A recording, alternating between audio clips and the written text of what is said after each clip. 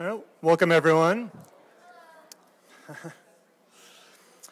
Thanks for coming out tonight.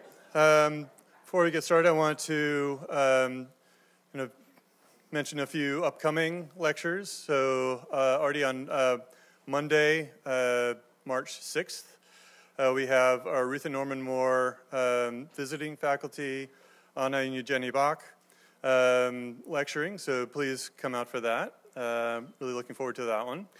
And then April 1st, Francis Curé. So we're still working out the logistics of that, where that one will be located. So just kind of keep in tune for that.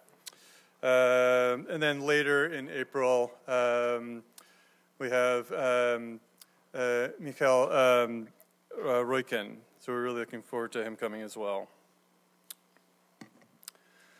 So tonight, welcome to the annual Coral Courts lecture. We want to thank Karina Kotzen and her husband, Lee Rosenbaum, who established this annual lecture in 1995. Kotzen earned her degrees in architecture and construction management from Washington University in 1983. She entered the field of construction management and founded Edifice Complex. She resides in Santa Monica, California, with her husband and children. And their daughter, Chiara, graduated from Washington University in 2015.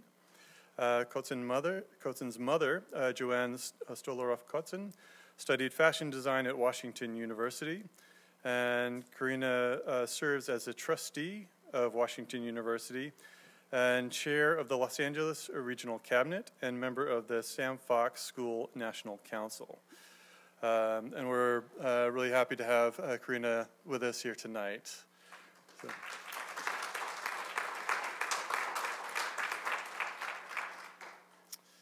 All right. So, don't let them see you sweat. I can't help think of that when I see the work of Sharon Johnston Marklee. It starts with an intense dedication to cultural production. They're practitioners, educators, authors, and contributing greatly to the field of architecture and the arts. Together, they founded Johnston Marklee in 1998, several years after graduating from Harvard's GSD. Sharon Johnston is a professor of practice at Harvard GSD, has taught at Princeton University and UCLA, and she held the Cullinan Chair at Rice University and the Frank Gehry International Chair at the University of Toronto. Marklee is currently the chair of the Architecture Department at Harvard GSD and a professor in practice. He has previously taught at UCLA, TU Berlin, also School of Architecture in the ETH in Zurich. And he held the Cullinan Chair at Rice University and the Frank Gehry International Chair at University of Toronto. In 2017, they published House is a House, is a House, is a House, is a House, a book on a series of seminal houses that they completed that helped define their practice. They also have several monographs on their work, 2G, L Croquis, and A+U. Also in 2017, they were the artistic directors of the Chicago Architecture Biennale. They have completed 14 projects in 14 countries for clients such as the Menil Collection, the Museum of Contemporary Art, UCLA, for the Graduate Art Studios, and Dropbox. They have too many awards to list, so I'm not even going to try. It's over 50. And the firm's work is in the permanent collections of the Museum of Modern Art, the Art Institute of Chicago, the Menil Collection, San Francisco Museum of Modern Art, Carnegie Museum of Art, and the Architecture Museum at TU Munich. Their projects have a real clarity of organization and subtle yet strong, sometimes primitive forms, and sometimes using subtractive techniques. There is simultaneously a sophistication that is revealed while there's a sense of the familiar, yet not quite. But I think going back to where I started, there's an ease to which their work appears. The minimalist details look easy at first, but there's a lot of work behind the scenes to achieve that level of abstraction. Don't be fooled by the appearance. There's plenty of sweat that happens in the office to ensure the clarity of geometry, the play of light, the view lines, and programmatic organization. But you won't see it from Sharon and Mark. So please help me welcome Sharon Johnston Marklee. Thanks, Chandler. Thank you. Could you hear me? Yeah. Thank you. Thank you for the generous introduction, Chandler. When Chandler first invited us to come to lecture, we asked not to come in the summer because we don't want to sweat. But thank you again. We're honored here to present our work here in honor of Corinna Kotzen, because besides being a distinguished alumna and advocate of the school, she's also a friend and a neighbor. As a matter of fact, the swim teacher who taught Corinna how to swim also taught our daughter how to swim, who's turning 18 today. So a shout out to our daughter, Lily. And this is my first time here at WashU. Sharon has lectured here 10 years ago, but the school has been close to my heart. And one of the reasons is that one of my important teacher for me in my undergraduate years, his name is Frank Dimster. He was a student here in the 60s. He won a Stearman Fellowship here in 1968. And all the time he talked about studying with Fumihiko Maki, Aldo van Eyck. The school always carried a certain mystique for me. So I'm delighted to be here. And being career-long practitioners and educators, we take great pleasure in sharing our work and our thinking with students because beginnings are very important for us. So pertaining to beginnings, we would like to start our lecture by sharing a quote from T.S. Eliot, as you know, the grandson of the founder of WashU, that has been important for us. And Eliot says, "We shall never cease from exploration, and the end of all our exploring will be to arrive where we started and know the place for the first time." End quote. Thank you. Can you guys hear me? Yeah, I think that's good.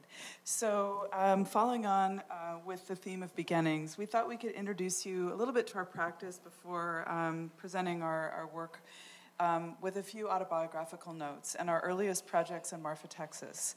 And I think what's most important about these early works is the community of people that we began to get to know and work on projects together with, from single-family houses, working with very local builders, with families who were really investing in the culture and the history of Marfa. From those early days, we met many friends, many artists, people who have become lifelong friends, collaborators, and clients, working on all different scales of projects, from exhibition designs to producing galleries across LA. And I think these early gallery projects, which were largely adaptive reuse of existing warehouses, kind of on the periphery, the sort of forgotten corners of Los Angeles, gave us the chance, while working at such a relatively small scale, to think about the role of architecture in a city like Los Angeles. And so the arts, more and more today are thriving in Los Angeles, and these early projects were an opportunity to think about how the roles of galleries, art production places, like the image on the left is the Sam Francis studio, Lapis Press, or Arcana Books, how all of these outposts start to form a constellation that is the undercurrent of culture in Los Angeles. We also have had the chance to work on many exhibitions. Here we get to work with curators, in the case of Laszlo Moholy-Nagy, really going deeply into the art historical content of the work and trying to create environments that help bring those thematics to life spatially. And also with contemporary living artists like James Welling, an artist that we've had the chance to work with on many different projects in different contexts, where we find relationships between his work, his ideas about space in a gallery presentation. Takeshi Murakami. So this kind of ecology of projects across all those scales is really what is the kind of nourishing mind food of how we think about our projects today. And that kind of work led to small private museums, here giving us the chance to really hone our craft, not only on construction, but also thinking about daylight and the reciprocity between the domestic and a space of exhibition.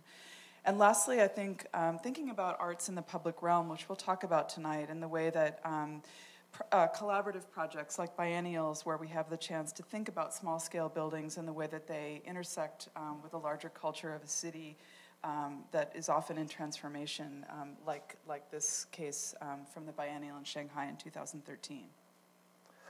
And I would say, I think one of the most important common denominators for type for us is the single-family house. You know, as we're working on larger scale projects in the last 10 years or so, I think it was very important for us to keep on working on small-scale projects because it really keep us in tune with the human scale. You know, I think as we work on museum-scale projects and such. So, you know, as Sharon mentioned, we started off working with artists, you know, designing their studios.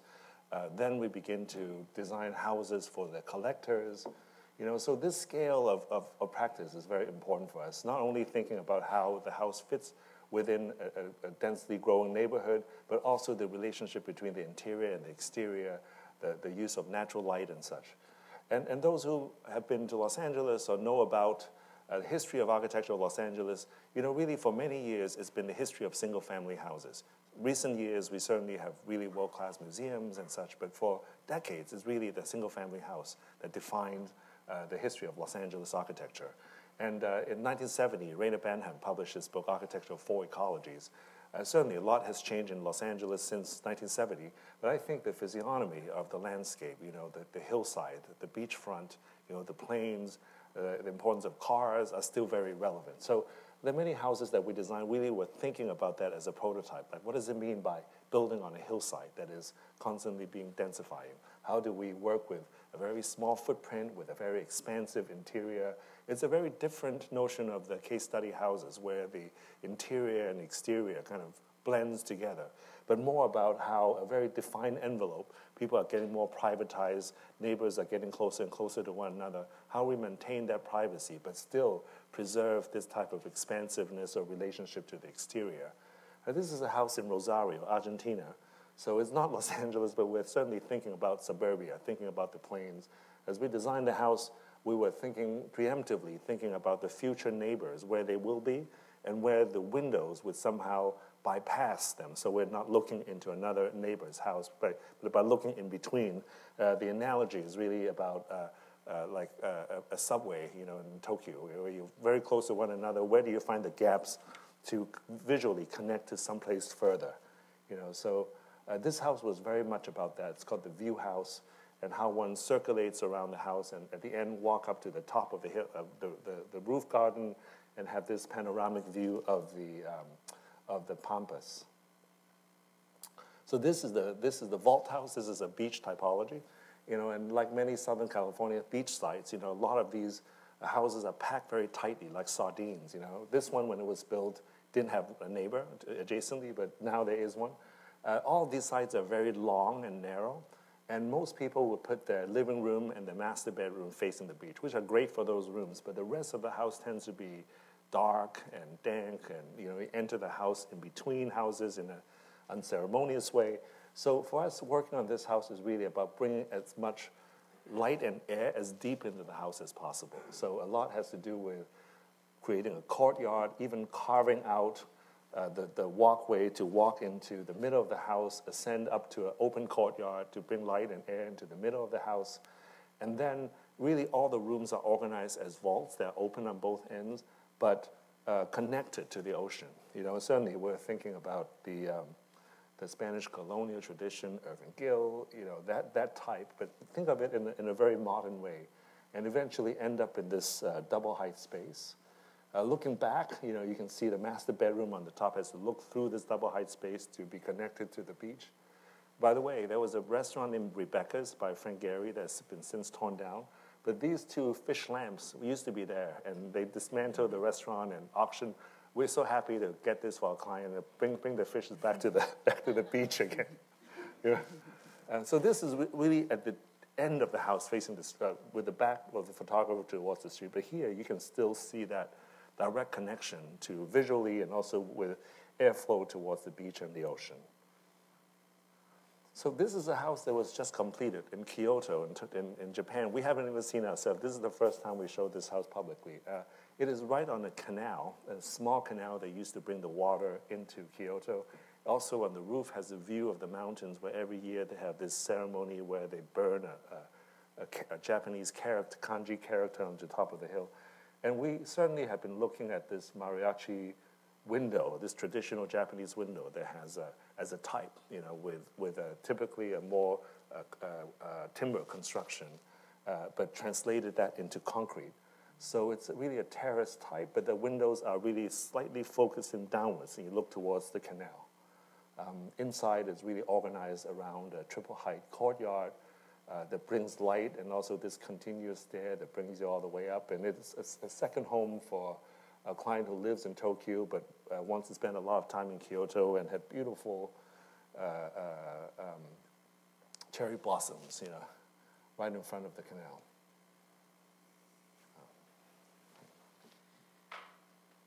Great. So I think Mark's really well articulated the importance of the house and the kind of sense of the domestic in our understanding of space. And I think for us, working at the scale of the house always grounds us in thinking about the sort of intimacy of space and what it means to just be a kind of single person in a space, and never forgetting the importance of that, whether we're designing a museum or a school, that is really the DNA of everything that we do. And so tonight we're going to be talking about our work in the arts.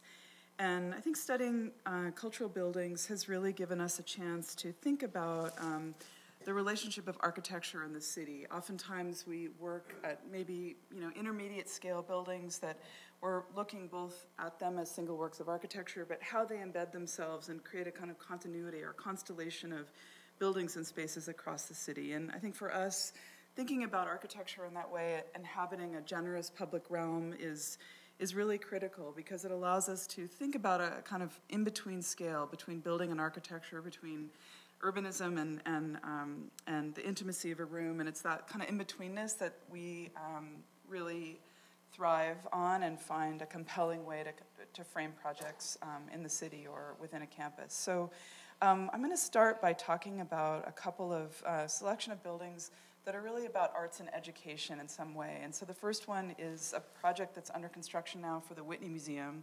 The Whitney's on the west side of Manhattan, and that small red square that you see south on Washington is going to be the permanent home for an important program called the Whitney Independent Study Program. And here it was in a building donated by Roy and Dorothy Lichtenstein. It was an old factory that we're adapting for a space for arts education. So we're very much preserving this historic building, stitching it, maintaining its kind of presence in the city, but also framing this open space in the case of a terrace that was designed by Roy, but always thinking about open space and built space together. Within the building, it's a very sort of light touch, so we're thinking of lightly how we can inhabit this building with a new use for the artist studios, creating, on the one hand, really honoring the structure and order of the residential building on this floor, but at the same time, bringing new rooms, new scales, new kind of a space between furniture and architecture as a way to inhabit the space over time. In Chicago, this has been an ongoing project that's morphed in many different directions, but this was our competition entry that won for the Green Line Arts Center that was become a kind of ongoing project with the Astor Gates. So just west of the University of Chicago campus on Garfield Avenue, really sort of almost an empty block, but a block that Theaster has been working on to restore to varying degrees. And many of you guys might be familiar with his work kind of inhabiting historic buildings that were left empty, the Stony Island Arts Bank, among many others. So this idea of a sort of almost a ghost use that allows for a building to be re-inhabited in a new way. So the Green Line Arts Center is a community space and a performing arts building. So I think a thematic that you'll see in these projects is oftentimes a hybrid of sort of different programs, and it's that kind of energy that in the way they come together that is where we find a lot of design intensity in the work. So working within a historic building facade that we preserve, sort of slipping in a very simple modular structure that evokes both a domestic scale and also the industrial factories that are left on the south side of Chicago. working very much at the scale of the block, but thinking about a typology of construction that is repeatable and modular, and such that we sort of form an icon for this building that's both really part of the fabric of the city, but at the same time starts to emerge as something slightly different at a slightly intermediate scale. Very simple bay system that allows for theaters, black box performance, rehearsals, all of that to happen simultaneously, but also to be transformed into one sort of singular large 8,000 square foot footprint. I think what's important about the building urbanistically is that we introduce a kind of more radical idea about transparency in a place that you might often think of one would want to be defensive. We open the building up and look at layers of program and defined by different climatic zones. So these in-between winter gardens are both programmatically indeterminate, but climatically important to modulate temperature in the winter and the summer, and are also really make the building very porous and welcoming, such that the front and the back of the building are reciprocally welcoming to folks in the community.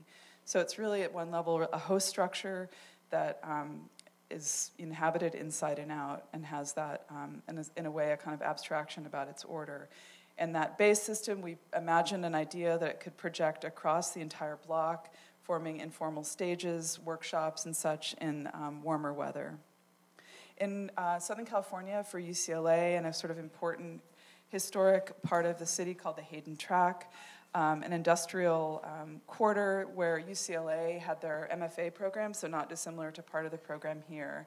And they'd owned the building since the mid-'80s, but over time it had evolved with sort of two different layers of kind of urban architecture, from these sort of iconic buildings of Eric Moss to this still a few remaining sort of almost very undetermined warehouse buildings that in a way define Southern California, maybe a little bit more south now in Orange County, but are still a part of the landscape of LA, largely tilt-up construction. So the new Graduate Art Studios building preserves and sort of readapts the warehouse, which is at the top of the plan, and then we add a new addition, which is some of the largely collective spaces. So the warehouse is a neighborhood of studios, and the new labs and more public shared buildings wrap around the street. It's kind of a very blank facade, except for the subtle pillowing of the tilt-up concrete walls and the kind of thin cornice that introduce perhaps a new scale that's different than the warehouses, and it being the only academic building in the area. It has a sort of surreal quality of being both of the fabric, but slightly at a different scale. You enter the building through a garden. The idea of these indoor-outdoor spaces, so they're covered but unconditioned, something we can do quite easily in Southern California. And these spaces are chill-out spaces, spaces to eat, spaces for crits. So there's a lot of this kind of indeterminate, both climatically and programmatic kinds of spaces in the building. Additional covered yards are flexible spaces for sculpture production, really driven by efficiency and movement of materials and large sculpture across the continuous floor plate of the plan. And these large volumetric spaces allow students and goods to be moved around the building while still having a close connection to the city through those large openings. A very inexpensive building, so really searching for where to find detail. In this case, the only real detail is cast into the mold of the tilt-up wall, and then just the simple cornice, such that what really articulates the detail is the interaction of light and shadow. So this really almost becomes like a film screen throughout the course of the day, and the way light falls on those pillows. And then in the warehouse that we adapted, very light frame construction. We imagined that this neighborhood of individual artist studios could change over time, so very cheap and indeterminate in the way that all the walls are kept lower at 10 feet. So you always have a sense of that communal space. And then those studios transform into exhibition spaces twice a year during open studios. Other shared crit spaces afford different scales of communal space within the building. And there it sits kind of anonymously in the fabric of the Hayden Track. At UIC, this is our competition entry for a new performing arts building. So again, engaging a campus, but in this case, sitting right at the edge, right at the freeway, so between the city and the campus. And it has a theater and a performing arts hall, So two very simple theater boxes that are connected by a unifying plinth, very low-lying at the pedestrian scale, but very porous at the same time. So while the massing of the two theaters is quite prominent, it's very informal and transparent at the base. It's unified by what we call a winter garden, so it can open up in the certain off seasons, daylight filled, very, very flexible, so musicians can play, artists can do work in here in addition to the performing arts students. And so that in-between, between the theater box and the envelope is largely driven by conditions of daylighting, air evacuation, the sort of chimney effect. And if this works, there's just a simple little animation that looks at how the building transforms from reading as a kind of slightly crystalline reflective mass to something that glows and is quite transparent and open across the course of the day. And then in another arts building at Rice University, another competition. Here, the arts are really growing at Rice, and so this is a new kind of precinct of the campus, so right next to the Moody Center, for some of you that might know the campus. And we thought that what was interesting about this project for us, it was bringing together all the disciplines, maybe not dissimilar to the Sam Fox School, into one building. So undergraduate and grad, sculpture, architecture, painting, photography. But we really thought about it almost like a kind of work palace, that it had all this intense activity happening within a kind of industrial warehouse. As a building on the edge of campus, each facade is quite different, so it's responding to both campus buildings and residential buildings. So it has a kind of urbanism in the way that each facade speaks directly to those different conditions.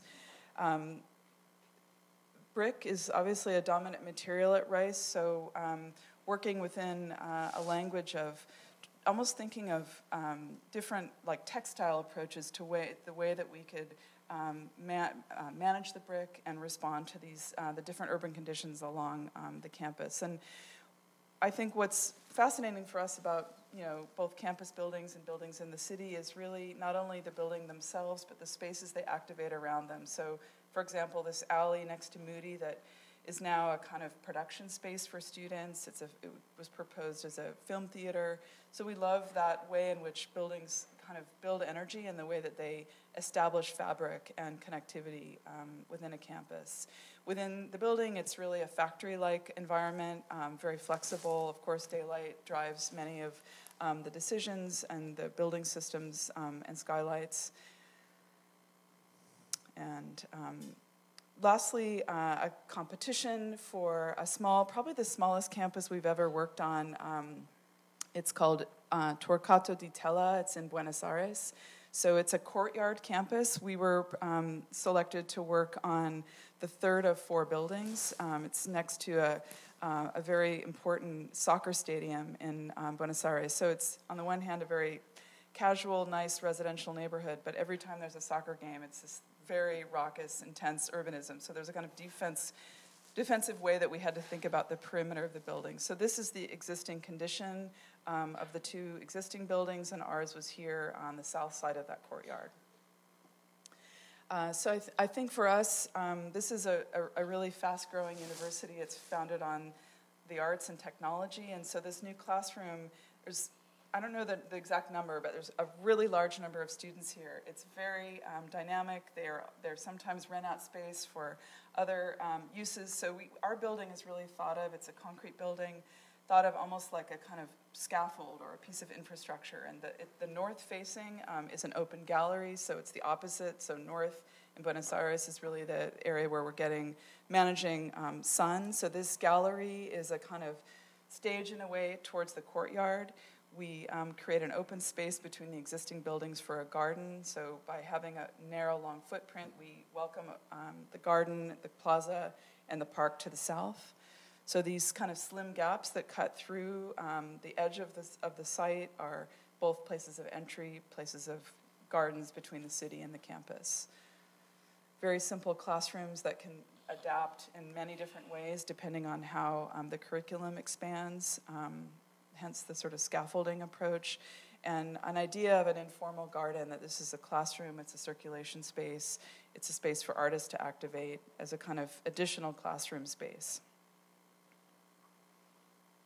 And then facing the south to the plaza, navigating that public realm with an intimate campus building was playing with how that grid infrastructure could have a more discrete facade on the south. So I think like many architects, our office really suffers from the casualty of losing competitions, or competitions we won and then it was not built for many reasons, but this is one of them. But once in a while, for students, I think it's important to have thick skin. And once in a while, many years later, sometimes a dream of a lost competition comes back, or certain things that you studied and experimented is applicable in different ways to other projects. And then when those moments happen, it's like remembering your first love is really special. But that's what I say to myself. But, so this is a project in West Philadelphia. We won this competition for Philadelphia Contemporary. This is a non-collecting Kunsthalle type of space. It's situated at the intersection of UPenn and Drexel University. They have a new tech corridor, and then, but it also borders on two African-American neighborhoods, Mantua and Powelton, So not only in the beginning, of course, like many times we study the building types. These are the institutional types of both Penn and Drexel, but also the type of buildings that are in this neighborhood. What does it mean to build a building at the intersection of these neighborhoods? So I think we are working with the director and the curators. We were very involved in the programming of this because we knew that it will take a long time to fundraise for this building. And how could Philadelphia Contemporary has a presence in the city during those years before they have an institution? They have been without a permanent space. They have been incubated by different institutions. So the concept is to have these pavilions, whether it's pavilions for exhibitions or artist commission pavilions to be activated throughout the city. And then finally, when the building is done, these pavilions could come back to the mothership. So the concept of the building is really this very simple and expansible box, but with a series of what we call tables. And on these tables are these pavilions. Some of them, for example, recall the types of old water towers on top of buildings, but a lot of them were planned to be used for the community, whether it's a DJ booth or a harbor space for a local bike shop on the ground floor or a kitchen for a barbecue. So this notion of participating in the neighborhood or the building as a scaffold for these pavilions were the main concept of this. And we have always been interested in the half-timber type of construction. Historically in Europe, that was built out of timber, but we are translating it as a steel frame construction. So this is the initial scheme when it's really expressed on the exterior of the building, extended towards to form these tables as a subsequent platform for these pavilions. Later on, there was a translucent skin that was added onto it, and very rough and unfinished spaces in the interior, whether it's the lobby, the public space, educational spaces that extends out onto these tables or one of these pavilions. One of them is a camera obscura, or more traditional type of or black box spaces or gray spaces to more traditional type of top-lit galleries. So it's in a rough neighborhood. We really wanted to make an industrial building that is quite muscular in some ways, but also very open. This is only a conceptual study that we are commissioned for. This is for the Museum of Contemporary Art, designed by Arata Isozaki on Grand Avenue in Los Angeles. And those who know the city, this was one of the first buildings on this. Right now is this cultural corridor, and all the lots are really completed. But when that building was built, it was like a ship on a dry dock. There was nothing around, And now, you see, there's the concert hall, the cathedral, the Kopimo-Blau School, the Coburn, the Broad, it's all completed. But at the beginning, 1986, this was how the whole site looks like. Isozaki designed this building there with red sandstone. A lot of the moves that were made for this building, like you You have to descend into a courtyard. At that time, they were anticipating there were a lot of commercial retail spaces around, so they don't want the museum to block the view, you know. So a lot of these rules that has subsequently changed. So this is how it looks today, you know, how the building over time, there was a space frame that was added on top, all these new buildings around. And this was the original drawing by Isesaki, you know, it was really like a building in a desert, you know, this kind of Giorgio de Chirico-esque, long shadows, you know, with pure geometry, Euclidean barrel vaults and pyramids and spheres. And for us, this was like the reality, you know. Or the reality today, you know. So when we were commissioned to, number one, to design the project in 2 stages. One is to improve the building circulation, and the second is to consider how to add on new galleries into this building. So for us, it's a very subtractive move. It's really like taking out things that were added on later, and then adding new things to it, like, for example, a wall that defines the sculptural courtyard. You know, right now, the sculptural courtyard doesn't have an edge. It leaks towards a hotel with a coffee shop, things like that, just to do certain things that are quite invisible, but to tighten up the space itself, or just even moving the restaurant from the sunken courtyard to above, so you don't walk past food before you encounter it. Small things like that. And then the second stage is really to think of adding 2 extra galleries on top. It was a very hard project for us because it's such a specific geometry, you know, such a completed geometry. It's so hard to add on. We kind of found we found the Rosetta Stone with these skylights from a house that Isesaki designed in Venice Beach around the same time he designed the museum. You know, it's almost like if you take one bay on the right, that was the house itself. It was a rectangular box that he cut the 2 edges. So it looks like, the frontal view looks like a gable roof house, but actually it's skylights that it's for a private gallery. So we basically took that and began to multiply it as a way of thinking of how we can carve in the corner. So almost like going back to the language of the author to find something that would be adaptable, agreeable to the original building. And we're quite happy with this solution in terms of how it's something different, but also works quite well with the geometry of the building. Of course, we intended to have the same red sandstone to cover the building. So somehow we thought someone in the future could come back and look at this building. They didn't quite know which one was the original, which one was the new addition.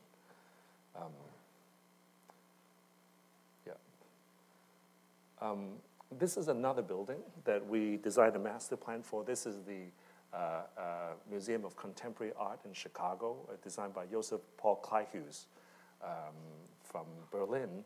And this building was finished in 1996, 10 years after MoCA in Los Angeles. And you know, like all projects, we're trying to understand the context of where this is in relationship to other art institutions in Chicago. It's, you know, Kleihues' language really, on one hand, you know, followed this Germanic Shinko Perseus tradition of like the Altus National Gallery built on a base, long stairs, you know, and together with his contemporary language of the grid and such. And it was not a popular museum, you know, it's very cold, you know, the stairs are, one have to ascend to worship the art. And you know, for us, is really thinking about how to open up a lot of the spaces in there, but do it in an almost surgical way.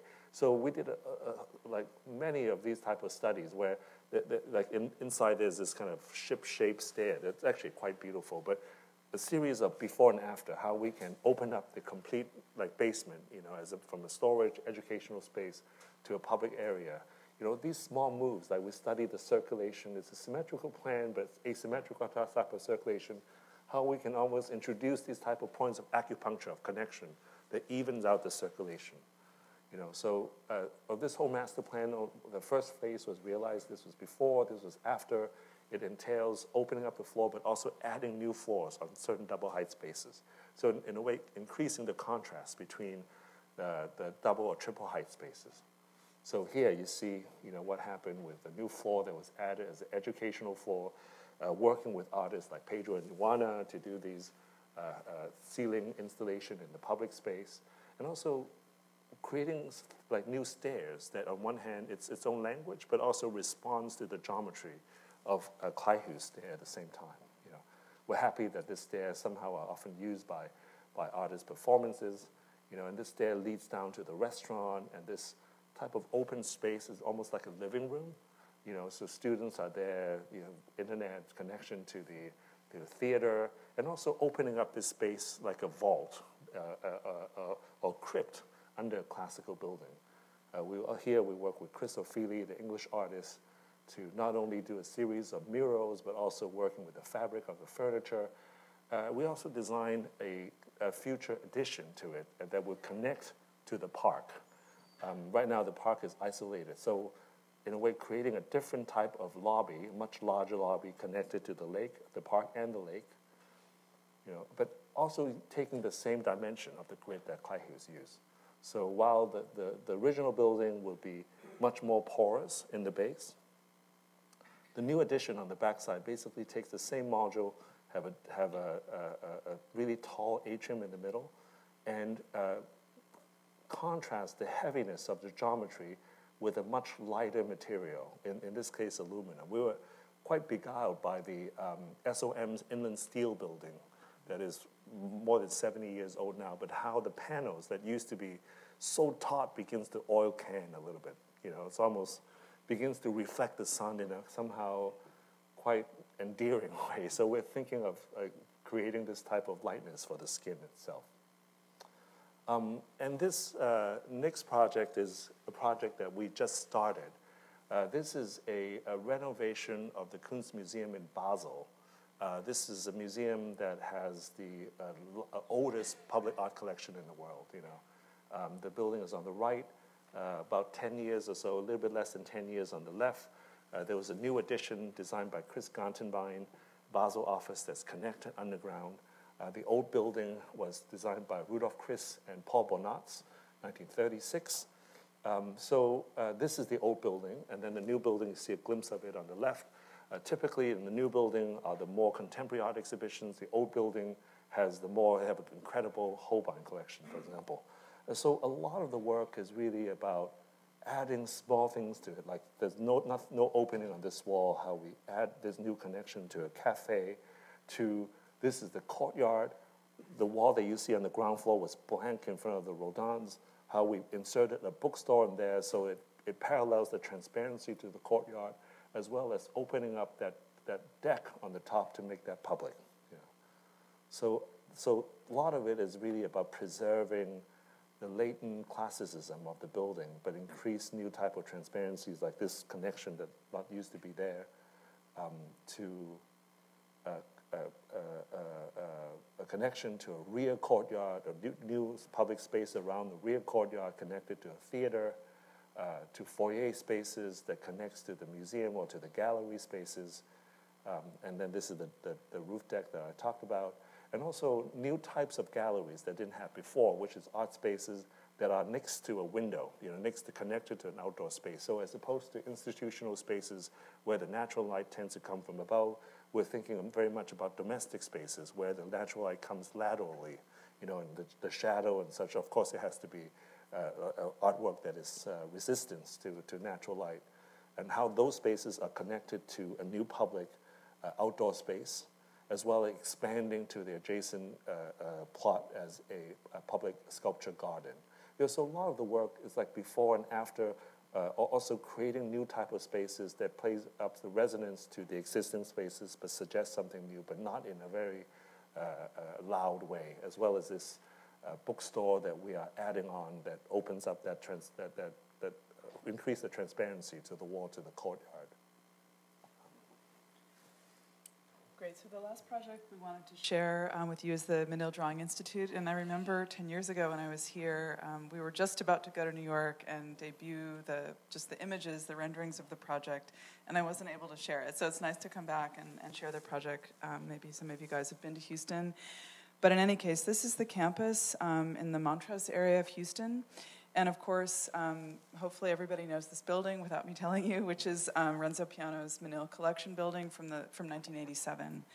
And Renzo worked with Dominique de Menil to design this building that sits within a pretty magical campus of 30 acres, nested among residential buildings that we call affectionately bungalows. So it is this very magical intersection of domestic and institutional space.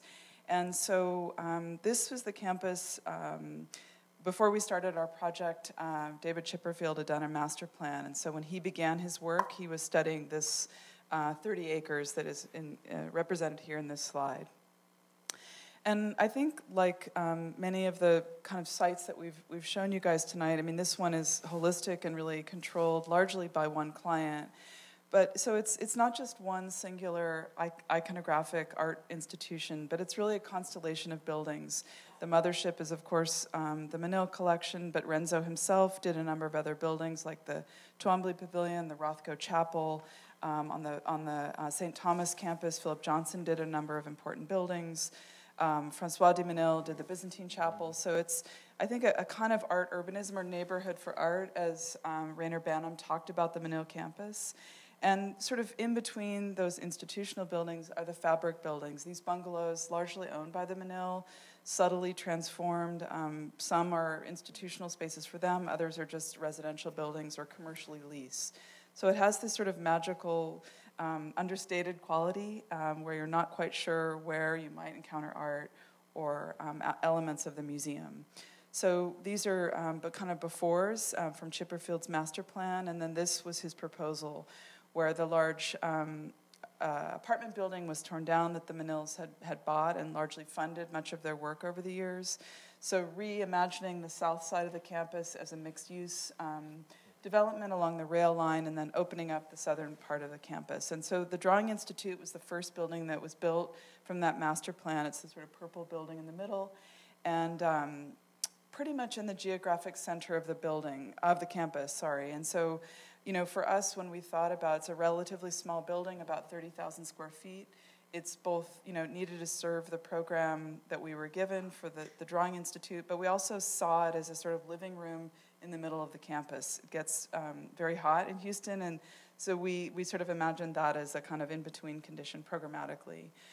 So the site itself nestles right up to these bungalows that you see, and there were a number of existing trees that were left over that Dominique had actually planted in the apartment building parking lot. And so we began by literally just being very direct and framing courtyards around some of those existing trees, and then imagining how the building could infill itself in a very quiet way around those green rooms.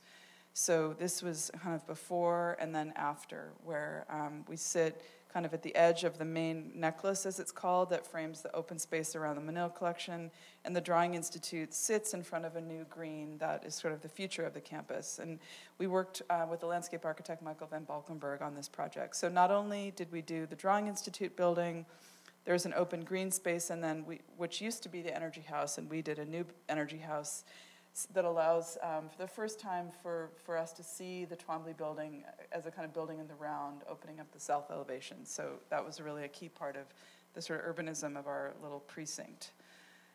So here's the Drawing Institute along what's called West Main, a new street, the Rothko Chapel, and then a kind of special relocation of a number of Michael Heiser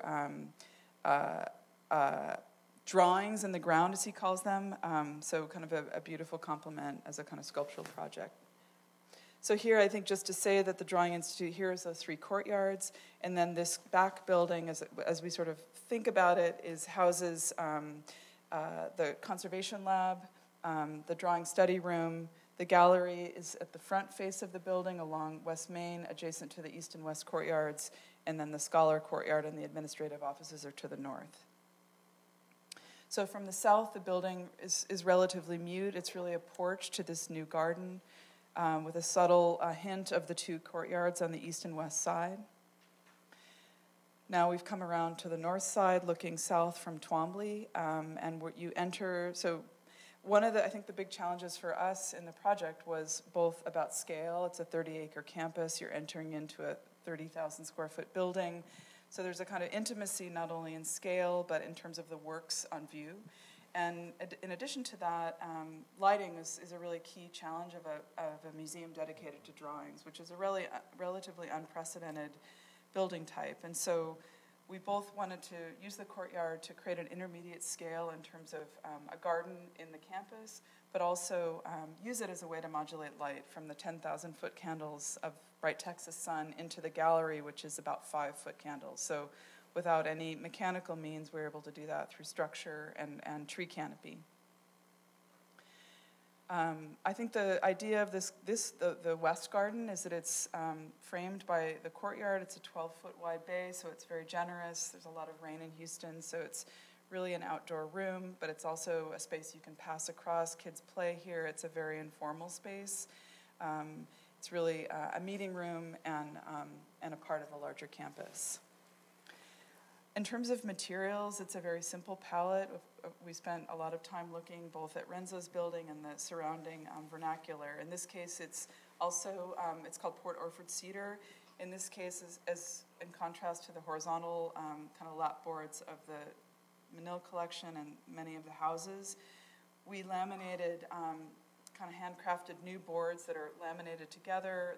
They become shipped to us in 2-foot wide boards, and then they're bead blasted so that the texture of the grain comes out. We get rid of some of the pulp, and then it's just simply oiled.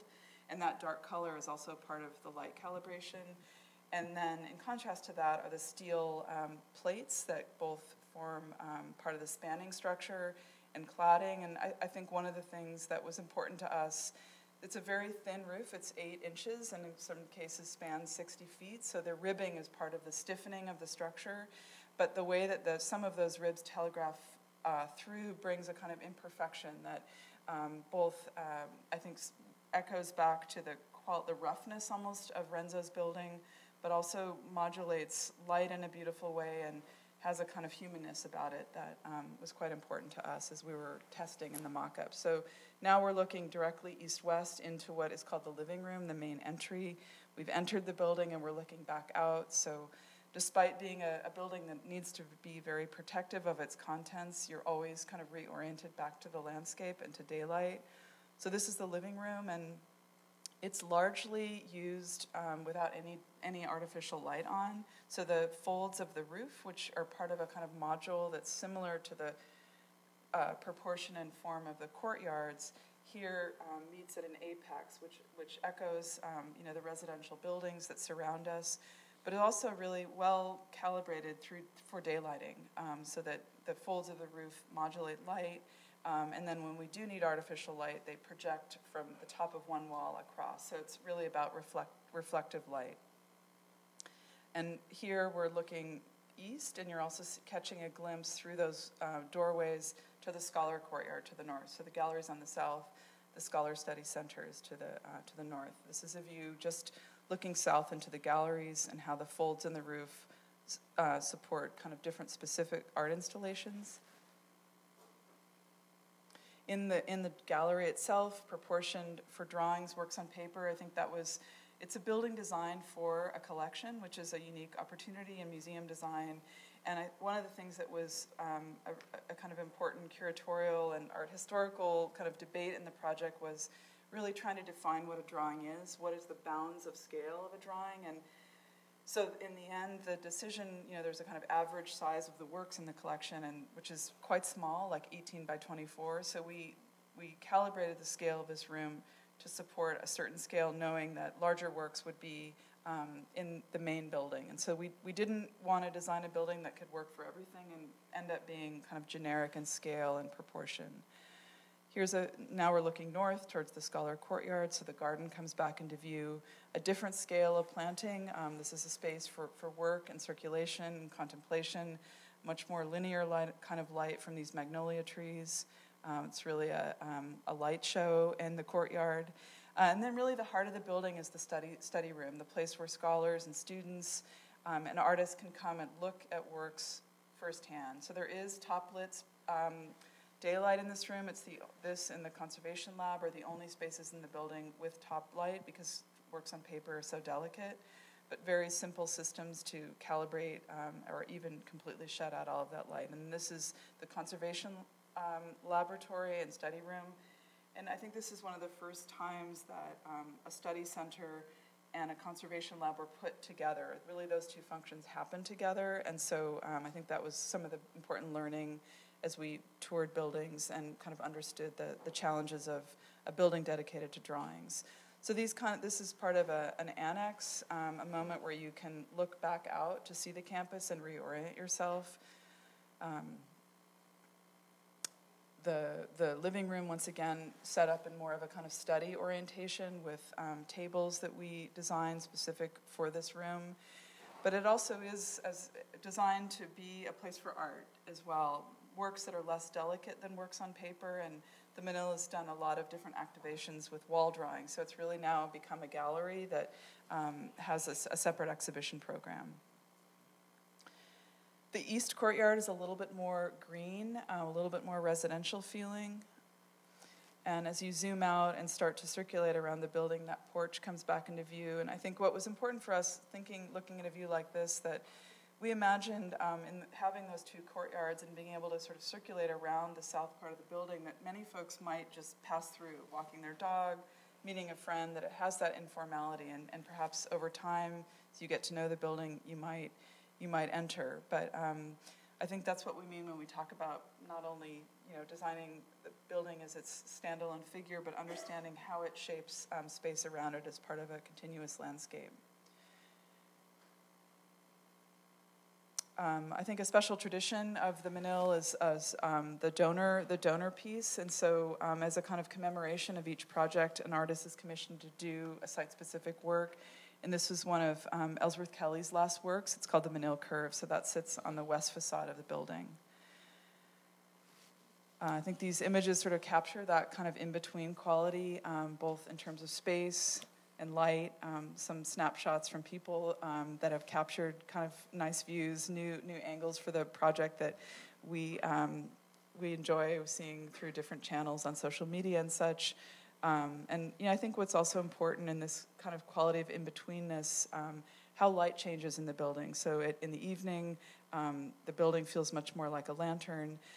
And I think just to conclude, we were talking earlier about Aldo van Eyck and how important his ideas and the Wheels of Heaven project and this twilight condition, a kind of in-between between building and landscape, between inside and outside. These are qualities we strive for in all of our work, but I think the chance to work through these ideas in this building at the Menil Collection was really a great gift, and we're really happy that it's finished. Mark and I were just back there. It's kind of taken on a life of its own, and anyway, so 10 years later, back at WashU, building is done. But anyway, thank you so much for joining us tonight.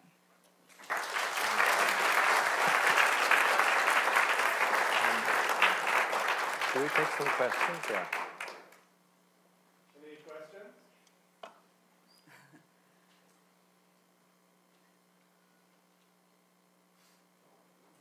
Or compliments? Critiques. Oh, sorry. I think it's really interesting how you started out with houses, and at a certain scale and level of detail. What are some of the challenges of kind of moving from the residential scale to the larger institutional scale? Well, I think, on the one hand,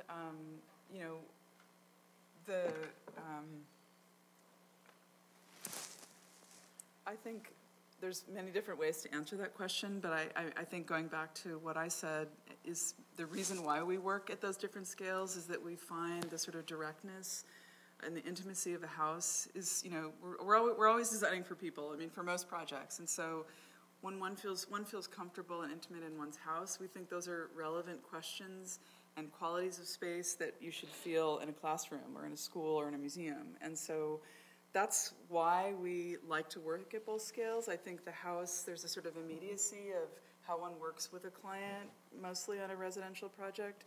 And sometimes on institutional projects, it's just more institutionalized, it's more complicated, it's more layered. And I think being able to, being comfortable working in that direct way with clients is, I think, a skill that something we value a lot in how we work with our clients, and we sort of try to demand that and instill it across all those scales. I don't know, maybe there's other things we could answer about that. I remember Fumihiko Maki, the lecture 6-7 years ago, he ended with a critique of the Olympic Stadium designed by Zaha Hadid. Not so much the project itself, but the whole competition basically only asked for an aerial view. And he said for him, it was contradictory to his education as a student under CERT, that 5 foot is the way to gauge something of its abstract and human scale. I thought that was a very interesting thought, you know, because I remember... So like the elevation or the... Elevation, like the height of your eye in relationship to connect to something abstract. I remember, I think it was in Charlottesville tape, there was a debate between Kevin Roach and Michael Graves, you know, about abstraction and figuration. And I think Roach talked about maybe beyond 3 stories or more, abstraction could be daunting, you know, that you lose that sense of, if it's just an abstract shape, you know, if it's 2 or 3 stories, you can still see it, you know, larger than you, monumental, but still you can relate to that human scale. But if you take that and blow it up 10 floors, you know, it's a different story. I thought it was an interesting moment. And we don't have a formula, you know, but I think it's so dependent on the project and the context.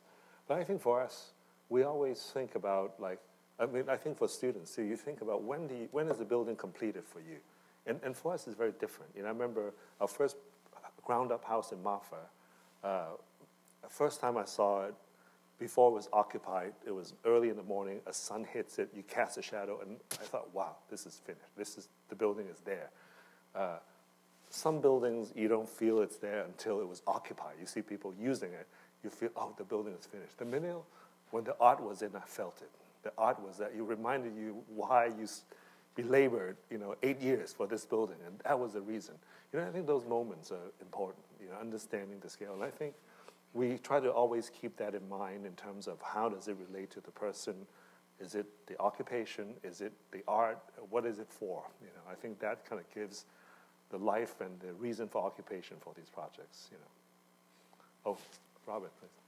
I just want to point out to the students that I could not, maybe with one exception, I didn't find a project that wasn't an addition or a restoration or a renovation. And I included this last project because you were so careful with the trees. I mean, really, you let the trees drive your project in a really beautiful way. But, you know, that's usually considered to be kind of a drag, you know, on your originality, on your ability to express. But the fact is that our profession can no longer afford individual expressions. We can only afford to make something that adds to the place that exists. And what I love about many of your projects is they're not very promising looking sites. But it gives you a certain freedom to come in and kind of translate that relatively modest building into something that has a real character, but it's not invented, it's anchored to the place. And I think this is absolutely critical. And I guess I would also just wonder, when you do have a freestanding building, you know, like many of the houses were, I sense that you're giving yourself a certain kind of restriction. Maybe it's not quite the same. I mean, it is attentive to the site, obviously, but it's not quite the same as having to sort of boom out of the top of the whole building and that sort of thing. But just looking at these images that you're showing now, there is a kind of control. There's a kind of sense of limit. And, I sort of wonder if you could speak a little bit about the way that you arrived. Because for me, it's very surprising to see so much sympathy in scale and in also form. Space between the larger public buildings and the smaller buildings. I think that's a super accomplishment. And I do believe in the scale that one would feel in these spaces. But I'm just wondering, in terms of particularly because you do show a lot of the exterior envelopes. I personally spend most of my time thinking about the interior, but these are very convincing sort of ways that the building is sort of creating this place that I want to be inside. I'm going to start. I mean, first of all, thank you for that observation. I mean, Robert, your work we have respected for so long, and just hearing it coming from you means a lot to us. I think we always, you know, for us, we always use the analogy of a chess game, you know, for designing buildings, you know. So it's less about the chess piece or the move, but how do you create a beautiful game? So sometimes when you insert a piece, how do you make someone else, how do you ingratiate your surroundings as opposed to overwhelming it? Now, certainly, not all sites or not all contexts are not all are incredible. You know, sometimes there's sometimes they're nothing, you know, and there's no reason to find the Ginés Garrido of a parking lot, you know. But your building is what makes the context, you know, for us. You know, so sometimes we have to play chess in a defensive way, and sometimes we have to go for checkmate, you know. And I think oftentimes in the single-family houses, a lot of them were neighborhoods that were in transition, you know. So we actually know that what we do will actually activate what will happen later, you know. Whereas in the Menil, you know, Renzo already made a move, Fuensanta Menil made a move. We were interested in making a move in response to that, also interested in how the next architect will make the next move, you know. How do we create this beautiful game? So for us, the Menil project, for example, we're very much, you know, we find a scale between the pre-war houses and Renzo's mothership, you know, even lower than the Twombly building, you know. Yeah, I mean, I think also, you know, sorry. I was just thinking about, you know, the art spaces and how, I mean, it's either sometimes it's existing architecture, and it's also creating works that are backdrops for other things, both programmatically, and I think that is also, you know, informs how we think about the sort of level of expression of the architecture. I also think we always, the type of buildings that interest us are buildings that not necessarily scream out, you know, for attention. Oftentimes there's a kind of mystique to them, but makes you do a double take. And then it probes you, when you go deeper, it tells you a lot. You know, I think these are the tendency or the type of buildings that we're attracted to. So I think oftentimes we try to embody that quality. You know, we often think of buildings as like great friends. You know, they could let you be quiet and silent if you want to, but when you're engaged, they can tell you a lot, you know. So I think having that quality is something that we inspire in our buildings. Yes, hi. Hi, thank you so much. This is great. My question is, because I love the way you delivered this talk and the kind of back and forth between the both of you, and I'm curious about your process of work together and your partnership, and kind of like Chandler said, this is so easy looking, right? And I'm just curious, like, how you resolve conflicts, you know, and how that, you know, maybe that's what makes these really rich nuggets in the architecture, or I might be reading too much, but like your process, just I'm curious to hear about it, because everything seems to flow so smoothly. Thank you. How do we resolve? You're the boss. So. No, but I mean, I think we try to start each project without a sort of predetermined idea. So already there's sort of no tension on the table. And I think we also try to, you know, I mean, we're very interested in structure. We're very interested in material. We're very interested in climate and atmosphere. And so we almost try to start each project with separate tracks of research. So there's a lot of flow in these different lines of research. And then usually kind of just because that's how things go, there's moments where things start aligning and we start to see sort of synergy between a structural idea and a light idea. And so I think we're always searching for those moments of connection as opposed to starting from solving tension. We allow things to exist kind of in different layers of research and then look for those moments where things come together. And you know, I think we also, you know, we have a great team, and we try to work a lot at the beginning of each project so that we can sort of see things before us without sort of saying, you're right, I'm wrong. I mean, it's more like just putting things on the table and everyone's there to debate it. So I think those are kind of two key parts of our work process. Yeah, I think this teamwork and being participatory is important for us. I think we always aspire to, we also have a mutual respect, whether it's, you know, the founders, people work with us for 15 years, or someone who's new. Everyone is equal on the table when we design. And we try to have a certain respect with one another, always aspire to the Enlightenment, when the philosophers really, you know, have a certain decorum and respect for each other. And because of that baseline, you can afford to have strong disagreements, you know. So at the end, it's not either your idea or my idea, but when it's something that's so inevitable, everyone agrees upon, you know. So I think we try to be very rational and really make decisions based on principles, especially design positions. Mm-hmm.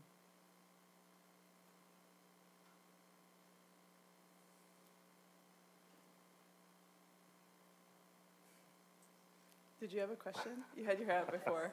I'm No questions, Stephen. But I was wondering, you were talking about how you're not really focused on the play or the piece or the moves that you do. You're really focused on the game that you create.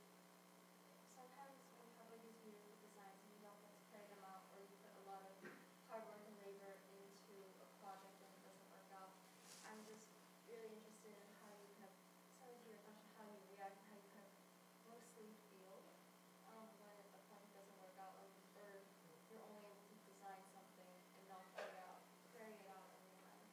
How do you feel? It's a bummer. Yeah. But, I mean, just to say that, I think we're always looking back at our work and trying to see it in fresh ways. And so, we're always trying to learn from both the things that didn't happen and the things that did. And, experiences like putting lectures together like this, they're always a chance to see new relationships between work. And I think, that's what keeps you going, because there's so many obstacles as an architect. There's so many losses and roadblocks and challenges. And, you certainly need to be an optimist. You need to really believe in the project and be really open. Sometimes a loss is a win, next year, because you learn something in that moment that you can apply again. And I think that kind of openness to how one takes on each project is really important, because it allows you to keep those ideas orbiting around, and they'll land when they're ready to land, and with the right people and the right client. There's so many conditions that need to align to actually win a project and realize it. Just want to mention that Louis Kahn, who actually had more uphill projects than anybody that I know of, he said that once a project is built, it's not lost if it isn't built. It's just waiting for the right circumstances. Yeah, that's so beautiful. Because there's a logic to it that will come forward. Another opportunity will present itself. Yeah. Talk to it. But I appreciate that, because we too often never see where Yeah. there's a lot of disappointments. It is, yeah. But that disappointment is only at the moment of it not being realized. I'm giving a studio right now based on a project by Tarani in Rome that was never built. We assumed it was built. Yeah. But the idea that these projects have merit. Yeah. They have real merit. And it's only circumstance that they don't get realized. It's an important thing for offices to keep in mind and to keep looking back on. But I also think to share it with others like you're doing is also very important, because it should work just as hard as we work on the ones that get built. Yeah. Which makes the disappointment sometimes even. Yeah. But I think, it's an aspect of practice that architectural historians like myself don't deal with very well. Yeah. Because many of them actually aren't trained to understand working drawing. So it's actually hard for them to understand all the work that went into work. Yeah. That's such a good point. So I think it's really important that you're looking at, but also that it gets brought up in lectures, because the disappointment is going to happen. Absolutely. What then you do, are you going to be able to sort of gain from that and understand that this has merit despite the fact that it didn't realize? I think this is absolutely an important question and an important point, and certainly many architects have much longer careers than we do, but I think how to manage, to understand architecture as a long-distance race, and how to manage your pace, that there will be inevitable disappointments, but you don't want to accumulate it to a point where you get into hemorrhage or depression, that you can't get back out of it, because there are arcs of architects' career who went into this downward spiral, and hopefully they can build a Holocaust museum that could take them out from, it would never happen. Maybe it happened to one, but didn't happen to 999. So I think how to manage that pace, and you can take setbacks and look for ways out to get out of it, both from a professional and a creative way. I think we oftentimes try to look at other disciplines or other professions and how they deal with it. I remember Jodie Foster, the actress, said, don't focus on roles you didn't get, focus on the ones you have. And just for me, it was something parallel, just like, hey, it's love lost, pages turned, how do I focus on the next one? And maybe I can revisit that when I have a critical distance. I think also part of having diverse types of work, there's a lack of maybe efficiency about that. You get really good at one thing, you just keep doing it. But I think to be able to do an installation with an artist, and then do a museum, and do, these things give you energy, and they give you knowledge, and they just change the cycle of how you're thinking about your work. And I think that keeps that intensity going without it hurting,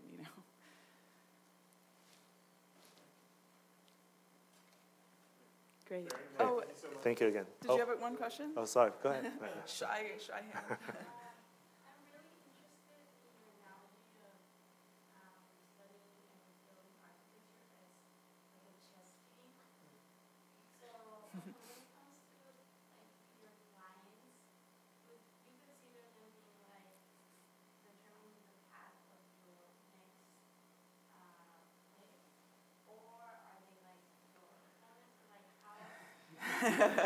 Sometimes, yes. Yeah. I know, that's a great question, because I think clients are involved in different capacities, they have different needs, and it's very important, because without a client, there's no product. We don't create things out of hot air, so understanding the client's needs are very important. Sometimes your client doesn't have any maybe aesthetic predilection. Sometimes they want it done on time, on budget, and that's very important.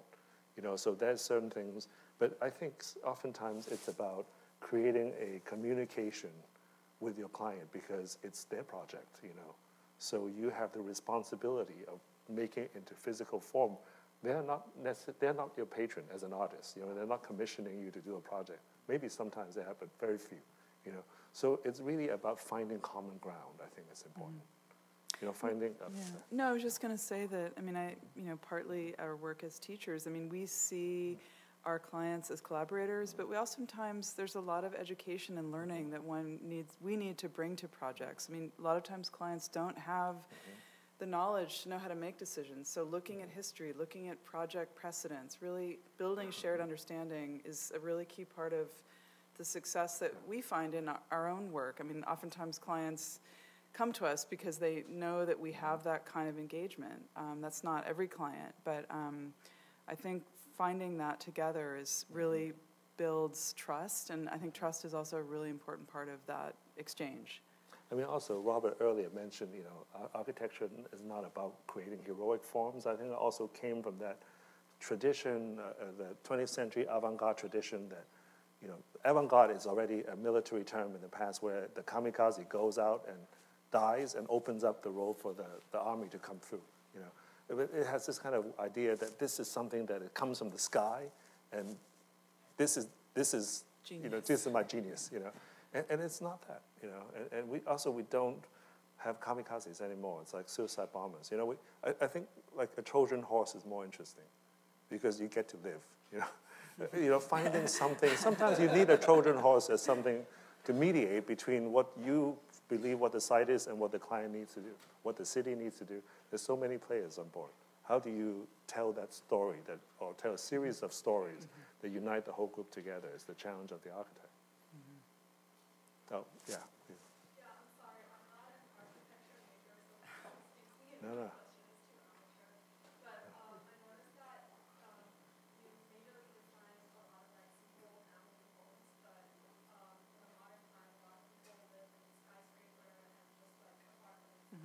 Doesn't have even the visuality of a single family home, and especially in major cities, people live in very uniform apartment styles. So I was wondering if you guys try to design apartments or more uniform style, single family living spaces, or if not, what's kind of looking at?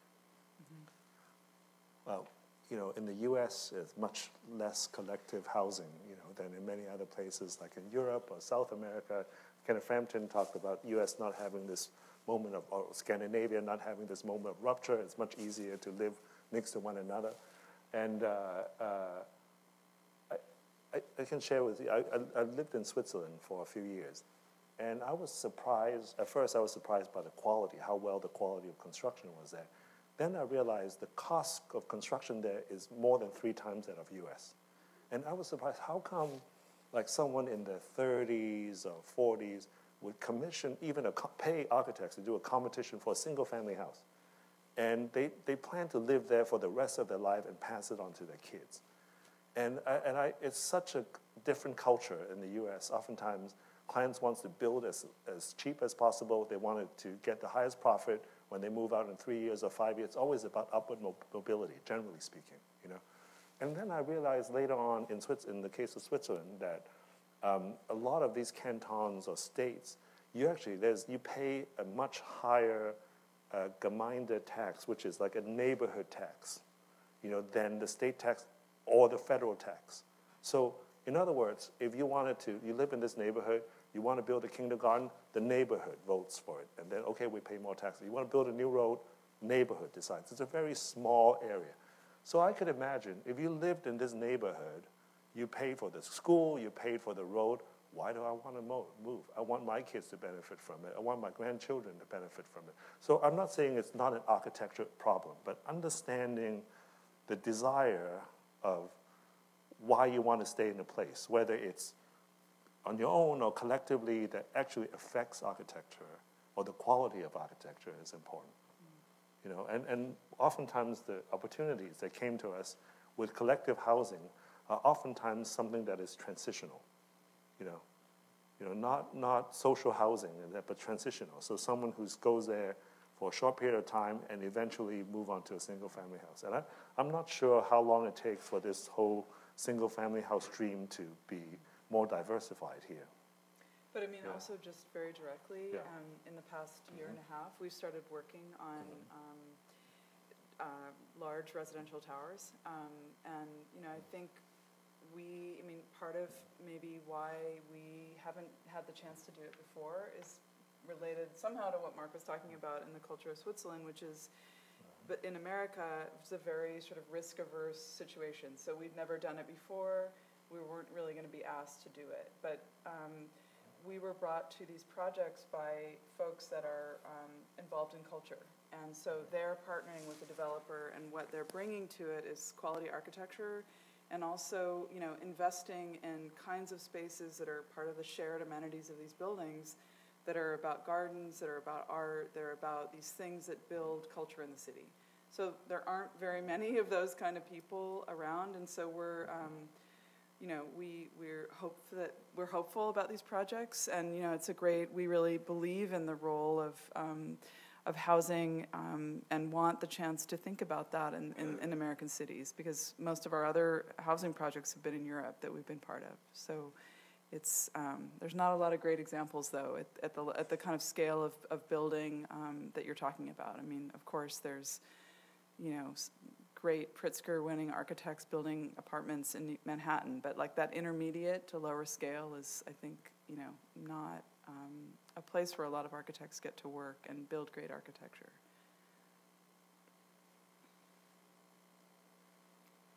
Great, thanks for your questions. Thanks, yeah, thank you.